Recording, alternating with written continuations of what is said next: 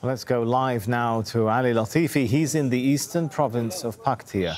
So the authorities there are appealing for more international aid. Are they getting it, though? They're slowly getting it. Earlier today, we saw World Food Program trucks passing by.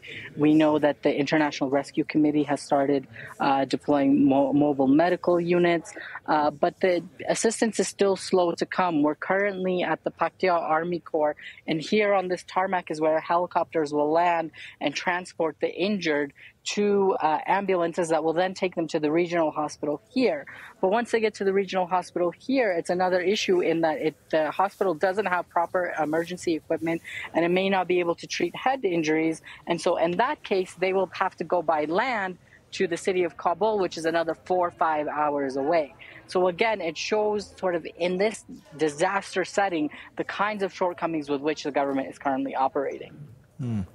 Now, how much of a window of opportunity exists to get aid in? They're appealing for help, but people are trapped under rubble, right? So every minute, if not every hour, counts.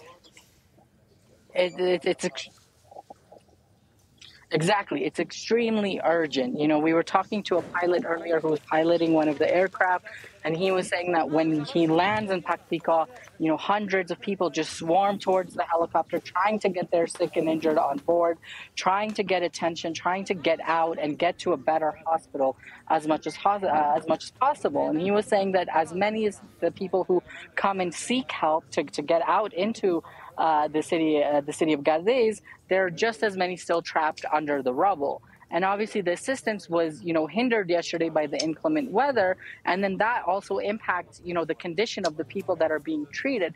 A lot of people may have died just by being stuck under the rubble. Others, you know, are facing serious medical conditions because of how long it's taking them to get to a proper hospital, whether that be in Gaza or if they have to be transported to Kabul. And as you're talking, we were looking at pictures next to you of people were picking through rubble with very basic instruments, it looked like.